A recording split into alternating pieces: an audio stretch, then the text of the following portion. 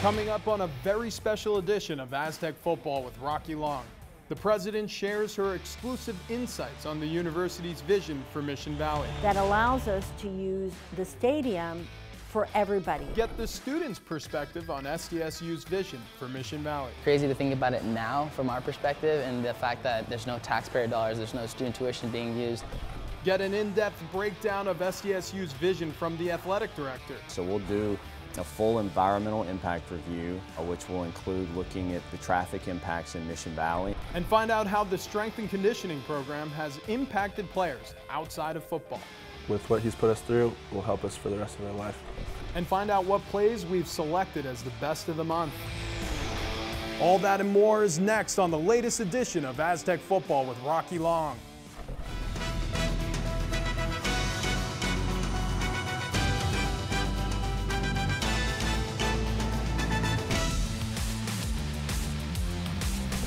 This past weekend, the Red and Black defeated Eastern Michigan 23-20 in overtime. Ryan Agnew threw for 176 yards and 2 touchdowns, but it came down to number 29's foot.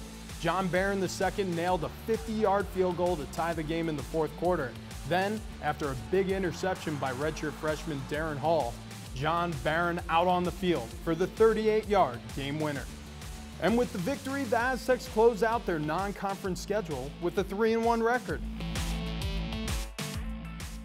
Welcome to Aztec Football with Rocky Long, a very special presentation tonight. It is an absolute honor. Rich Ornberger here alongside President of San Diego State University, Adela Della Torre. I'm very excited to have you here, and I won't take all of your time here, but I do need to take some of your time. I have to ask you first and foremost about your vision for San Diego State. Well, I think we're really at this important, pivotal time of the university. We have an opportunity to expand our campus with the Mission Valley plan and provide opportunities for almost 20,000 students. I mean, last year we had 94,000 applicants for a position at San Diego State. So when you think about how many people in the region and how many people in the country want to come to San Diego State, it really speaks a lot about this important university. So that, combined with the fact that we're an economic engine for the region, makes a transformation for us in the future a critical point for me as president of the university. You just launched the I Am Sdsu campaign, and I love the scarves, by the way. I'd like one. Okay. But aside from that, what can you tell us about the campaign? Well, the I Am Sdsu campaign is really to remind people that Aztecs are everywhere, and they come in all shapes and colors. Some may be CEOs of companies, some individuals may be in the military, other folks may be working in theater and art. We have so many people across every profession in San Diego and beyond that we wanted people to remember how important this institution is for the community as well as for the nation. It's election season again, and there is a competing ballot. Stadium site development is really the key figure in this whole debate.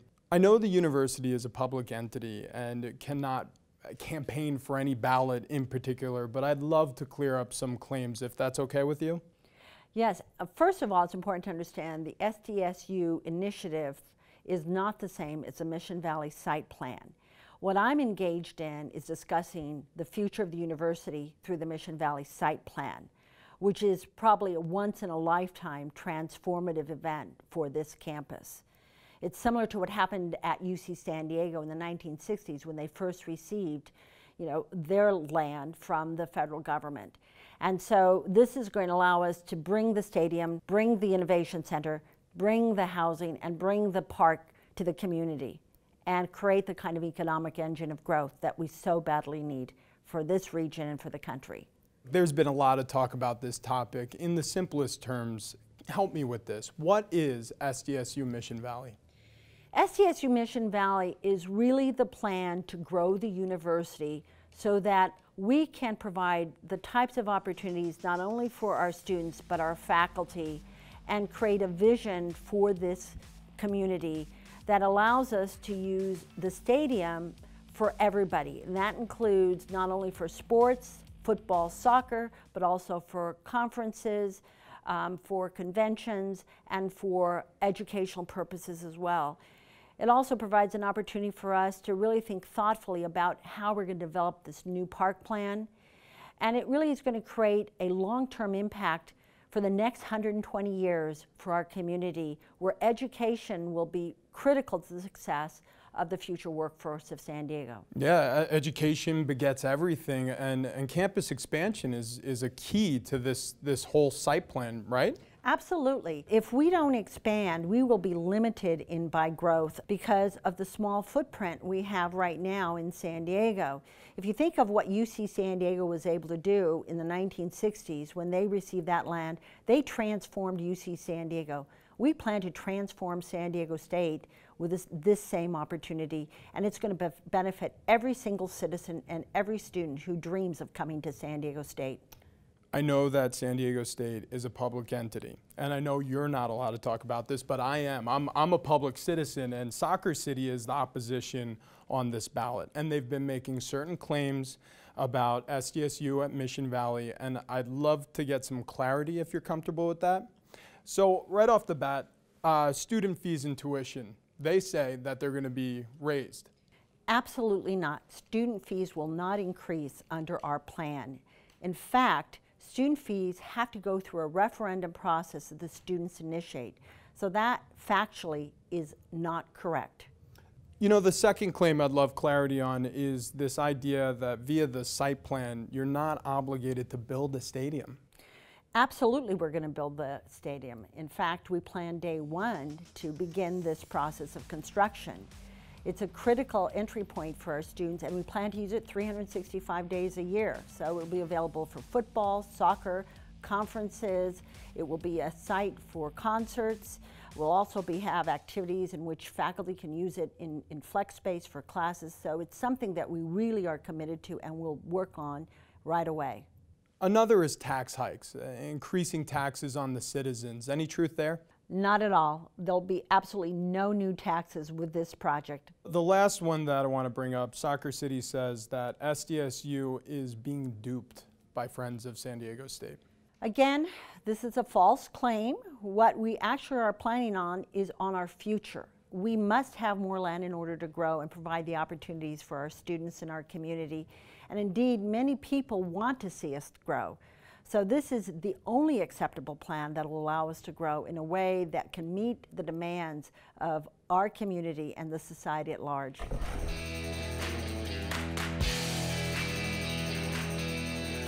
Still to come, find out how SDSU's strength and conditioning program will benefit the players even after they graduate. With what he's put us through, will help us for the rest of our life.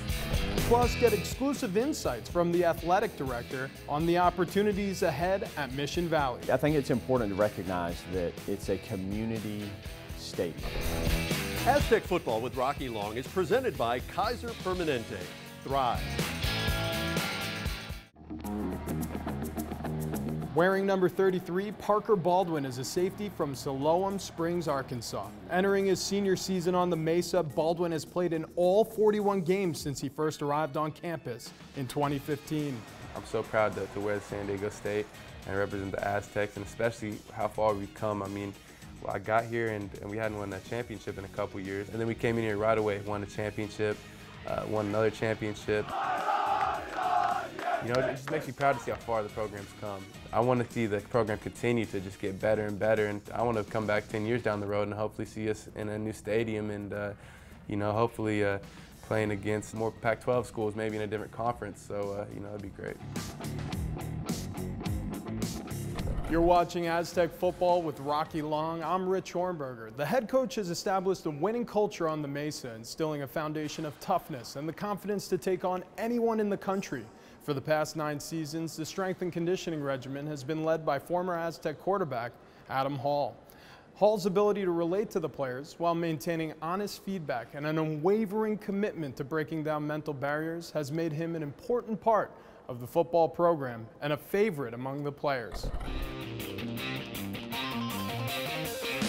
Coach Hall, that's probably one of my favorite coaches. But I feel like from my first time here to now, he's got my mental stronger. That's what he preaches a lot, is just mental toughness and everything. Mental toughness, mindset, and being able to overcome adversity for sure.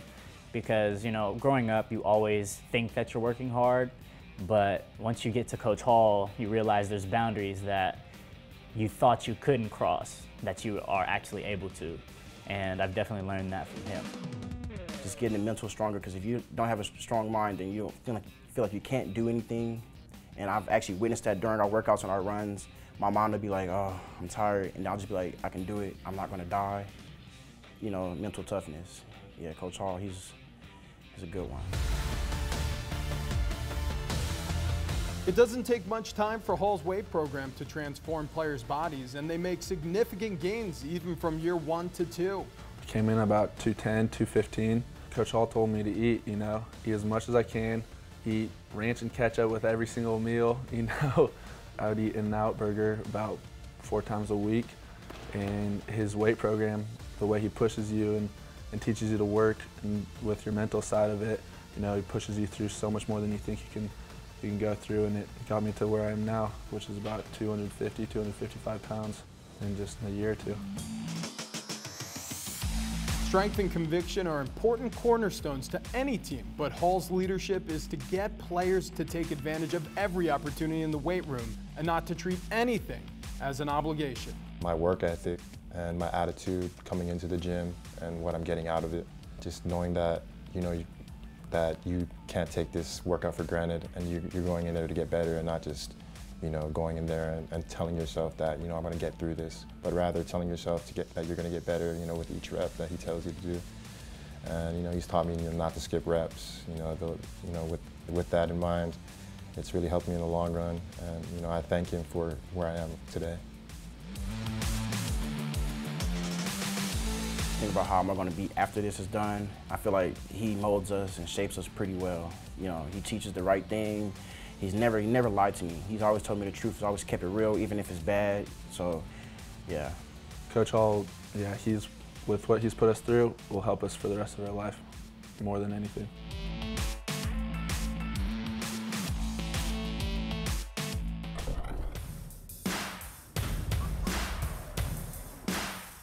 Coming up, Athletic Director John David Wicker gives us a deeper dive into the opportunities available in Mission Valley. I think it's important to recognize that it's a community stadium. And still to come, find out what plays we've selected as the best of the month.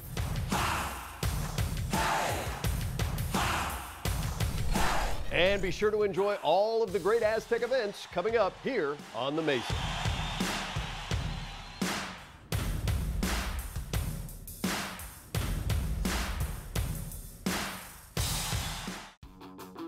In November 2017, San Diego State University unveiled Sdsu Mission Valley, a detailed vision and a plan for the land, including and immediately surrounding SDCCU Stadium. The plan does not rely on taxpayer dollars, and the university is able to purchase the land at fair market value and finance construction, should it have the opportunity to do so. SDSU's vision includes a world-class university research and innovation campus, a river park, a multi-use stadium for Aztec football and professional soccer, and it would all be accomplished working closely with the city and a transparent process under the guidelines established by an elaborate environmental impact report. And now for more details on the school's vision for Mission Valley, I sat down with Athletic Director J.D. Wicker. Let's dive into the specifics here. You have this river park. What's really going to be available for the citizens of San Diego? We're excited about the river park and all that it's going to offer the citizens of San Diego. It addresses a key flooding hydrology issue that we have on the site, but it's also going to provide park space for not only the people that live and work at the future SDSU Mission Valley, but it also is key for Mission Valley as a whole. It's really underparked as it is, so this allows all the folks that live in San Diego to come in, engage with the river. The whole site, as we've designed, it's going to be over 50% parks, paseos, as you look at not just the river park, but the future campus and other areas around the stadium as well. When you have space like that and you have football to be played, there's a stadium that needs to be there. And so multi-use, explain exactly what you mean by that, joint use stadium. Well, I think it's important to recognize that it's a community stadium. We're building it for the community of San Diego because we know that this is, no one's really going to come back in and probably build another stadium anytime soon. And we want to address the full needs of the community. So it's built for Aztec football, certainly 7-8 times a year. But then we want domestic soccer leagues. We want international soccer. We want concerts, dirt shows. I think I said it earlier, you name it and we'll host it. So a lot of events that can come to the stadium. It can be used 365 days a year. There'll be a hotel conference center across the street. There'll be bars and restaurants adjacent to it as well. So it'll be a great place to come, not only on a game day, but for some of the other smaller events that you'll have there. There's been a rallying cry around Sdsu at Mission Valley. It's got to feel very good as the athletic director of this school to see how many people are supporting this vision. Yeah, it's great. It's been good to see that a lot of groups in town have come out in favor of San Diego State University having the opportunity to purchase the property at fair market value from the city. And we're excited about what we can in turn do for the city. We're already a $5.67 billion economic impact generator to the city. So imagine if we're able to go down into Mission Valley and expand the institution, build out mixed-use retail and residential, what that economic impact will look like then, the tax revenue that will go to the city, the opportunities for people to come down and interact in the river park. So we're really excited about the things we can do for San Diego.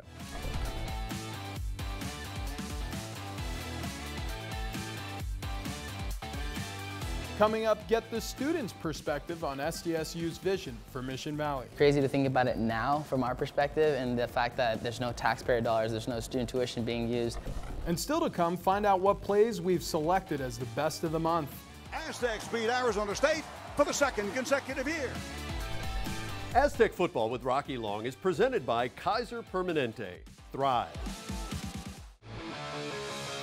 When we look at the Mission Valley site and the potential to expand our campus and SDSU as a whole, it really is an exciting time, not only from the campus perspective, but also when we look at athletics and the ability to have an on-campus stadium. The opportunity to even see this plan and develop over 15 years, it's crazy to think about it now from our perspective, and the fact that there's no taxpayer dollars, there's no student tuition being used. I think that was the main concern for students, but the fact that that's not being implicated, students are really excited because it's an opportunity. Again, that degree value is going to go off the charts as soon as this builds out. But really, when I think about the most exciting piece is the fact that we can build the community here at San Diego. It really develops past just, I guess, the game experience, the student experience, but really San Diego as a whole, that city feel, it really creates an opportunity for San Diego to come to one place and to really engage as a community and really to come together behind San Diego State University. That's done so much for San Diego and the San Diego region. When we look at our alumni base is over 200,000 in San Diego. It's insane to me that that's even a thing in one dense population. So being able to really expand San Diego State, it's an awesome opportunity, and given the chance, we'd love to do that. Sitting alongside J.D. Wicker, Athletic Director at San Diego State University, and the vision at Mission Valley. November is a very important month. Why say yes to this plan? Understanding what all SDSU means to the community of San Diego. 60% of our living alumni are here in San Diego, which is somewhere in the neighborhood of 200,000 people. So if you're going to a meeting or you're going somewhere where there's any group of people, there's almost guaranteed that there's one, if not more, San Diego graduates. As you look across the region at the leaders in business, the leaders in local government, there's San Diego graduates there. And we kicked off the I Am SDSU campaign a couple weeks ago. We handed out 15,000 scarves at the game on Saturday. As you look at those commercials, it's leaders in the community. It's Jerry Sanders, it's Ralph Rubio, who's feeding San Diego. There's researchers both in the lab and down at the river, restoring the river, nurses. So we want to make sure the folks of San Diego do recognize how important San Diego State is to the community and all the things that we're going to be able to do if we have the opportunity to move into Mission Valley. So if Proposition G wins and the process begins, what happens first? Obviously, if we get the opportunity in November to purchase the property, we'll have to do the negotiation with the City Council and the Mayor's office. So they're all involved, and at the same time, we'll be going through our full CEQA process. So we'll do a full environmental impact review, which will include looking at the traffic impacts in Mission Valley. That will inform us how much money that we'll have to spend on traffic mitigation. We don't get to decide that number, the environmental impact review does. Hopefully both of those take somewhere probably a little over a year, so in early 2020, we would be ready to put a shovel in the ground and start building a river park and a stadium. The hope is a stadium opens in 2022. We figure about 24 months, so should be ready to go with football in 2022. And then somewhere in that time frame, you're starting to build out the residential area and the campus area. So we'll have building on the site as soon as we can get it on there and start that process to get a campus built, residential built, stadium going, and a river park, which will be great for San Diego to get this going quickly. The Red and Black have won their last 5 home games and are 14-3 in their last 17 non-conference games. With a 3-1 record heading into the bye week, here are our picks for the best plays so far. Chapman throwing over the middle. That's caught. Getting free is Wilson. Tim Wilson up to the 25-yard line. Give it to him again. Why not? He breaks a couple of tackles. Washington gets chased down inside the 10, 40-yard run by Jawan Washington.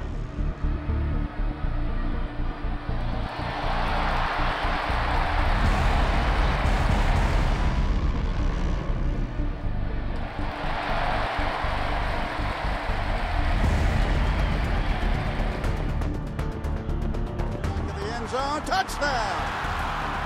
Tim Wilson! What a game! What a football game!